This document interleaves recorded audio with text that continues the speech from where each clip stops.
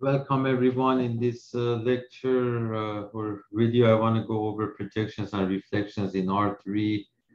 Please watch my last video on projections and reflections in R2, and that's going to make much more sense if you watch that one first. So let's see how this works. So let's say we have a vector with the components x, y, z in R3, and here this is our vector.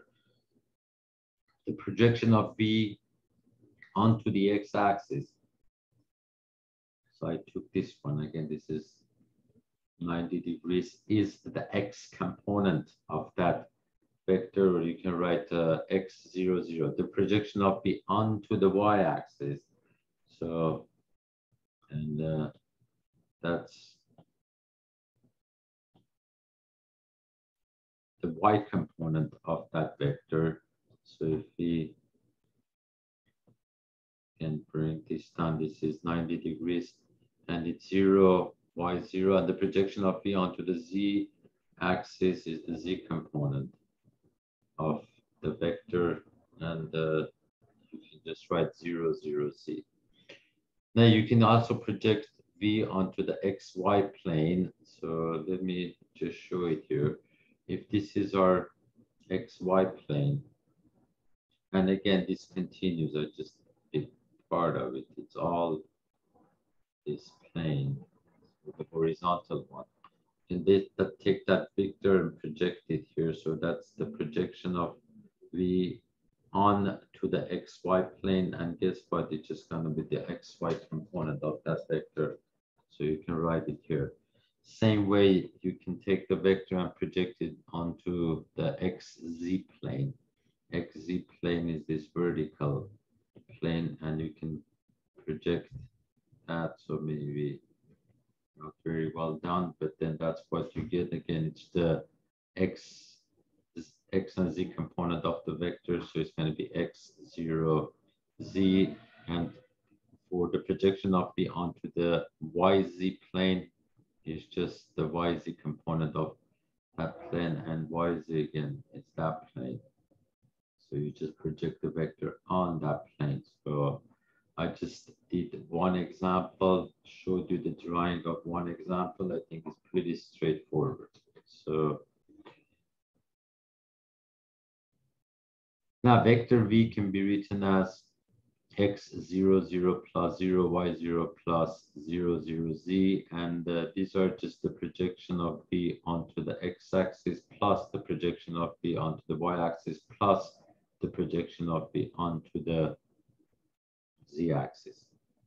Also, we can write V as x 0, 0 plus 0, y, z, and this is just the projection, that's projection of V onto the x-axis, and that's the projection of V onto the y-z axis. Also, we can write V as 0, y 0 plus x 0, z, and that's the projection of V onto the y-axis. It's right here, plus the projection of V onto the xz axis. So also V can be written as xyz, which is 0, 0, z plus xy 0. So that's the projection of V onto the z axis plus the projection of V onto the xy plane. Now, how do the reflection work? If the reflection of V across xy plane, we know that doesn't, xy don't change, but it's going to be minus z, or you can say x y0 minus 0, 0, z. But what are these? This is the projection of V onto the xy plane minus the projection of V onto the z-axis.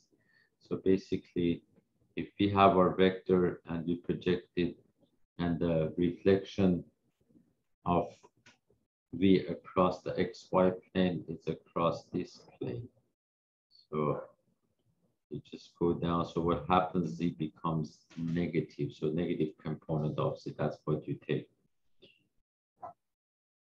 Now, same as R2, in R2 we learned, again, please watch the last video, that the reflection of V across a line is the projection of V across or onto a line is the projection of V onto that line minus the projection of V onto the line that is perpendicular to L, and that's L perp, or the orthogonal complement of that. So that works in R3 also. Let's see how we can show that. First of all, the reflection operators, the reflection of V across the x-axis. Again, here x stays the same, but y and z, you change the sign, so it's going to be x negative y negative z. Reflection of V across the y-axis, it's negative x, y, and negative z. So y stays, keeps the same sign. X and y change signs. Reflection of V across the z-axis, now it's pretty straightforward. So it's going to be negative x, negative y, plus z. Reflection of V across the xy plane, again, it's going to be xy. Those components, they don't change, but it's minus the reflection of V across the yz plane. So yz stay positive, and it's minus x. And finally, reflection of V across the xz plane. Xz keep the same sign, and it's minus y. Now let's talk about general reflections, projections and reflections. So it's not always xy plane, xz plane, or yz plane. Maybe we have a plane in 3D that passes through the origin. So if we have this plane, then let's call that pi. You know the components of the normal vector of this plane are 3, negative 5, 2z. So it's right there, that's the normal vector. And L is the span of end. And we know the span of one vector in R3 is going to be a line. So if we kind of show that, we have our plane and we have our vector. So, and this is the normal, and it's perpendicular, and that's the span of that normal vector. So it's going to be a line that is parallel to N. Now, the components of V, I didn't write it here, but it's X, Y, Z. What we want to find is the projection of V onto the plane, the projection of V onto the plane on that plane pi. So it's going to be, and if we draw this line, it's perpendicular. The projection of V onto the line L, it's that, and I put it here. And the reflection of V across P, again, it's going to be right there. So if that's the vector, you just bring it below the plane. So now let's see how we can find that. The projection of V onto the line is just any scalar multiple of n. So you can just write that as kn. So it's going to be k times 3 times negative 5 times negative 2. And if we know that vector V is the projection of V onto the plane plus the projection of V onto the line, because the plane and the line are perpendicular each other. So basically it's that plus that. Here we can isolate projection of V onto the plane and say that's V minus that. So basically you can take that to the other side and write minus. So V, we know that is X, Y, Z, and we know we found the projection of V is 3K. Projection of V onto the line is 3K minus 5K plus 2K. So you can say it's X minus 3K, Y plus 5K. So, and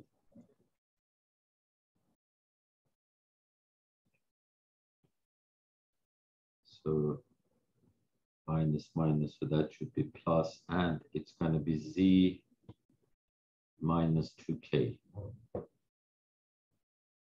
Now, one thing we know that n, and this is on the plane, they are orthogonal to each other, the projection of v onto the plane. So if they are orthogonal to each other, the dot product of these two is going to give us 0. So we have the components of n, and we have the components of this projection. So the dot product is that times that, plus that times that, and plus that times that. So if you calculate that and simplify, then you get 3x minus 5y plus 2z minus 38k equals to 0. You can isolate k, and you get 3x minus 5y plus 2z divided by 38. Now, where can we use this?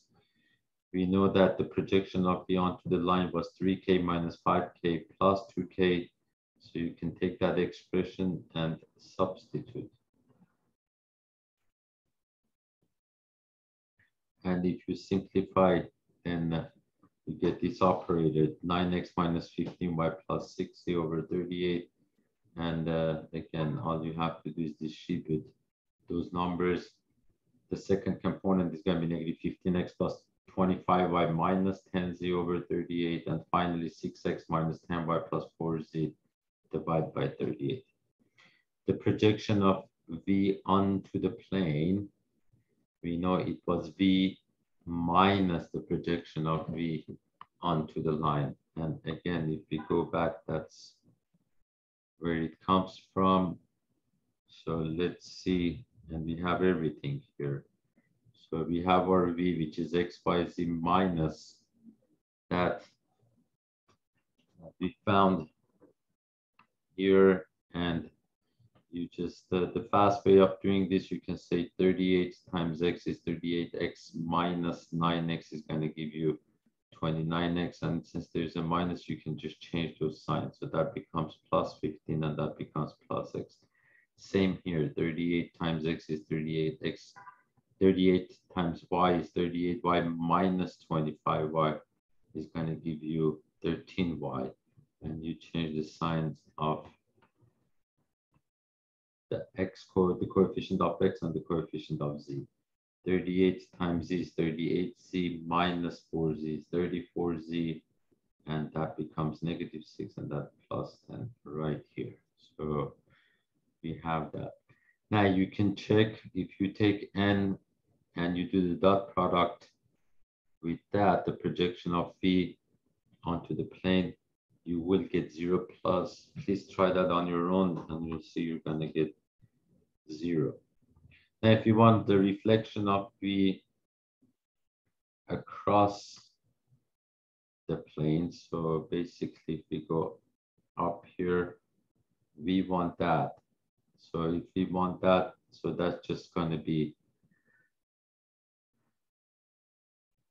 if we write the components, so if we want that, so we have to do the projection of v onto the plane minus the projection of v onto the line, and that's going to give us that vector. That's what we're looking for.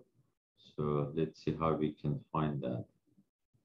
So it's the projection of v onto the plane minus the projection of v onto the line, and this, we found it, it's right here, and that one is right here. You just have to subtract.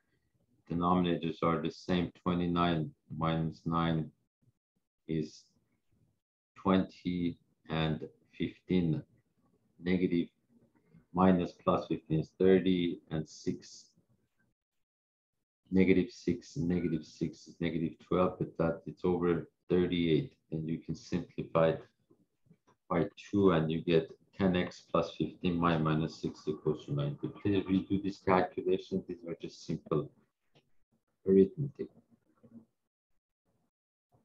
Now, if we want the matrix of the projection of v onto the line, so you just go here we have that. So the x component is going to be 9 over 38, negative 15 over 38, and 6 over 38. And the y component is going to be negative 15 over 38, 25 over 38, and negative 10 over 38, and so on. And let's see if we have that. So you can put x, y, z. So it's 9 over 38. And we can even read it from here. So 9 over 38. And we have negative 15 over 38 and 6 over 38. Y component is going to be negative 15 over 38. So 25 over 38 and negative 10 over 38. And the same thing for Z.